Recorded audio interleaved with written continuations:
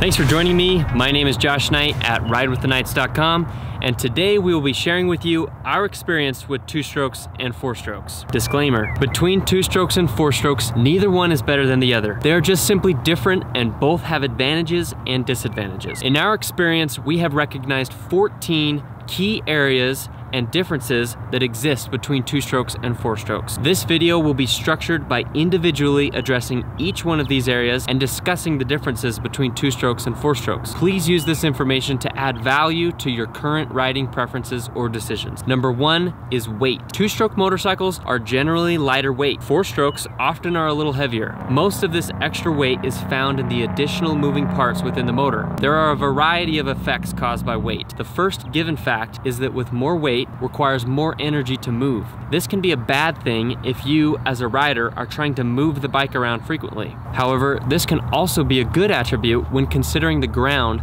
trying to move your bike around. With more weight comes more stability. Personally, when riding slow technical terrain, I prefer the lightweight feeling of a two-stroke. However, when riding open, high-speed terrain, I prefer the stability of a four-stroke, provided by their increased weight. This is one of the biggest deciding factors for riders. Two-strokes struggle to compete against four-strokes with high-speed stability, while four-strokes, on the other hand, struggle to compete with two-strokes in tight sections. This brings us to number two. Number two, maneuverability. Maneuverability does share some similarities with the previous topic of feeling lightweight, and it can be confusing. However, I would like to clarify some distinctions. For our purposes, weight will commonly refer to the total overall movement composed of three forces. Number one, rider force, two, ground force, and number three, the motorcycle's natural force. Maneuverability, on the other hand, will focus specifically on rider force, excluding outside forces and focusing on the intentional movements desired by the riders. The ability to lean and control the bike more easily is not only attributed to the overall weight, but is also affected by the amount of moving parts internally. Two-strokes have less moving parts.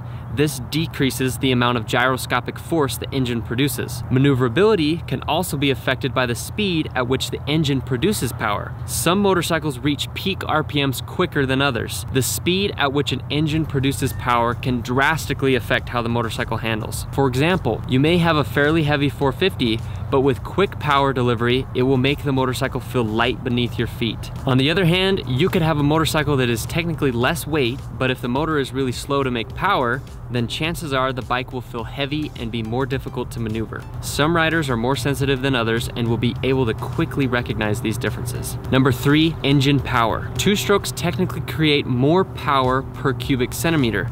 That is why 125 two-strokes compete against 250 four-strokes, and 250 two-strokes compete against 450 four-strokes. While they don't produce identical horsepower, four-strokes still produce more horsepower, they produce comparable power relatively speaking. Both bikes create unique power curves. Take a look at this graph. This is a graph measuring horsepower from the 2019 450 shootout provided by Dirt Bike magazine. Notice that the power curve increases on a relatively straight line. Now, let's examine some data for two-stroke motors. This graph is found on KTM Talk, posted by James Dean. The two-stroke power curve is very similar, following a relatively straight line. However, if we take a look at the torque curve, you will notice a small dip and spike in the torque delivery. This is often referred to as the power band. Generally speaking, four-strokes will create more consistent, smooth power throughout the RPM range. Two-stroke engines produce maximum power within a specific RPM window. This often requires the rider to modulate the clutch more in order to maintain that desired RPM range. Four-stroke motors create predictable, consistent power that translates easy into torque. Two-stroke motors create lively, quick power. Although there are some characteristics that are shared within all two-stroke and four-strokes, many of these attributes are subject to variability based on the displacement of the engine. Number four, engine temperature. The majority of modern two-stroke and four-stroke engines are liquid cooled, meaning they use a system of radiators, hoses, and cavities surrounding the cylinder wall to dissipate heat created by the motor. Because two-strokes have the ability to idle at a lower RPM range, they often are able to run cooler at low speeds, generally speaking. Four-strokes struggle to stay cool when riding very slow and technical terrain. When riding medium to high-speed terrain, both two-strokes and four-strokes are fairly even when comparing engine temperature. If you are considering riding hard enduro terrain, two-stroke motors will generally run cooler than four-strokes. Any other type of terrain and both motors will be comparable. Number 5 is motor design and maintenance. Two-stroke motors have a simpler design and use less moving parts. Four-stroke motors use more moving parts. In the event of a mechanical failure within the motor, a two-stroke will most likely require less parts to be repaired, and generally speaking will be less expensive when compared to a four-stroke. Although we have spent most of our riding experience on two-strokes, we have replaced a lot more two-stroke pistons than four-strokes. However, when considering general maintenance, both bikes are fairly comparable. Two-strokes will require frequent air filter cleaning, transmission oil changes, chain lube, and premixed fuel. Four-strokes will often require frequent air filter cleaning, transmission oil changes, oil filter changes, and chain lube. In the mechanics section of this course, we will go over maintenance in greater detail, including recommended maintenance schedules. For the purpose of comparing two-strokes and four-strokes in terms of maintenance, there are a few important things to remember. 1. Two-strokes will require premixed fuel and less oil injected or TPI.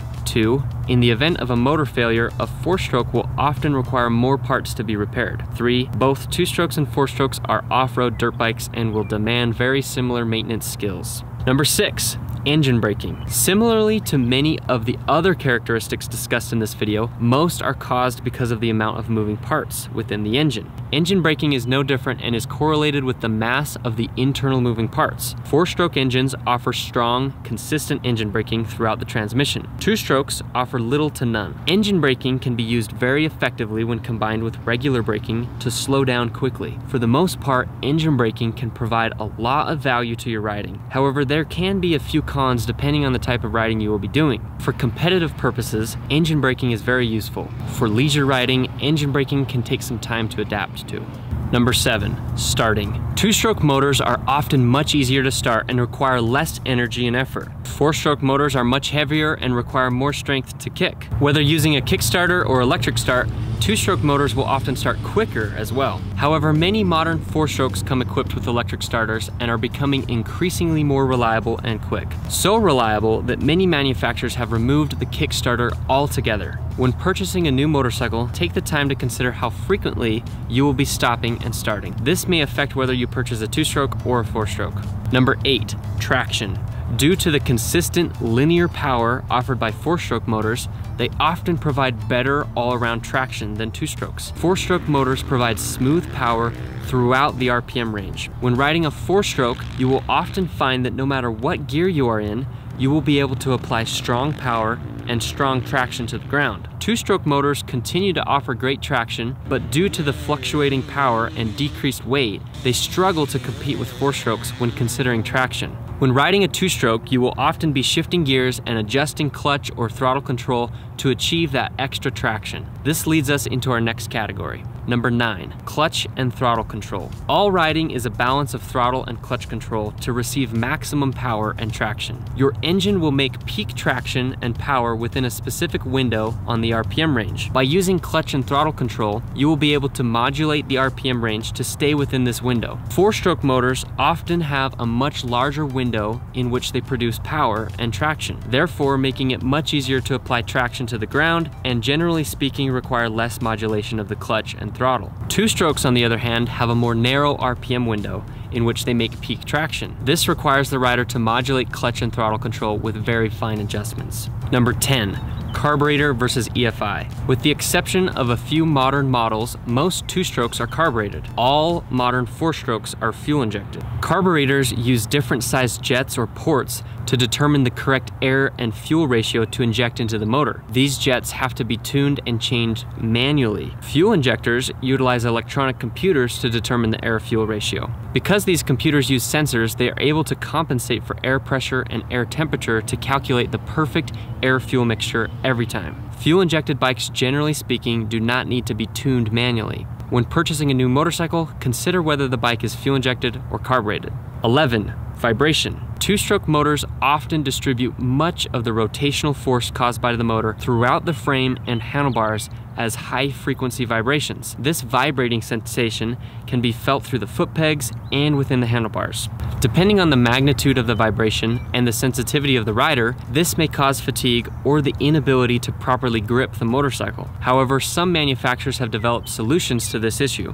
KTM and Husqvarna developed a counterbalancer within the motor that can be found on most models 2017 and newer. In my personal riding, this counterbalancer has proved to be very effective. My personal opinion is that the KTM two-stroke is the smoothest two-stroke available. Beta also developed a counterbalancer that can be found on their 2020 models. Four-strokes, on the other hand, do a great job of retaining this energy within the motor and significantly reduce the amount of vibration felt through the handlebars and foot pegs. Number 12, sound. Two-strokes and four-strokes are both dirt bikes and they're both loud. However, four-strokes are generally louder. Four-strokes produce a deeper sound that carries more energy and typically records a greater reading on a decibel meter. Two-strokes produce a higher sound that generally does not carry quite as far. The sound of your motorcycle is directly subject to the type, quality, and condition of the exhaust system mounted to the motor. A poorly maintained exhaust system or the absence of a muffler altogether will greatly affect the sound of your motorcycle. Number 13,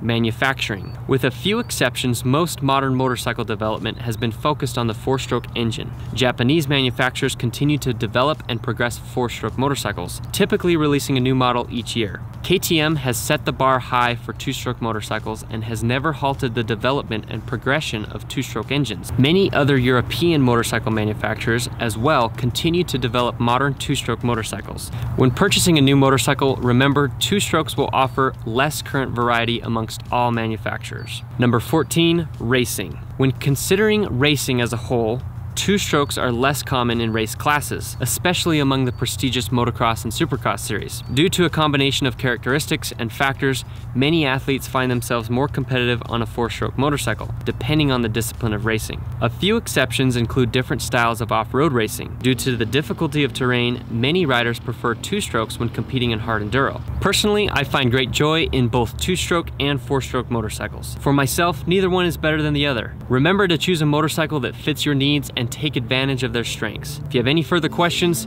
please feel free to reach out and we will see you in the next video.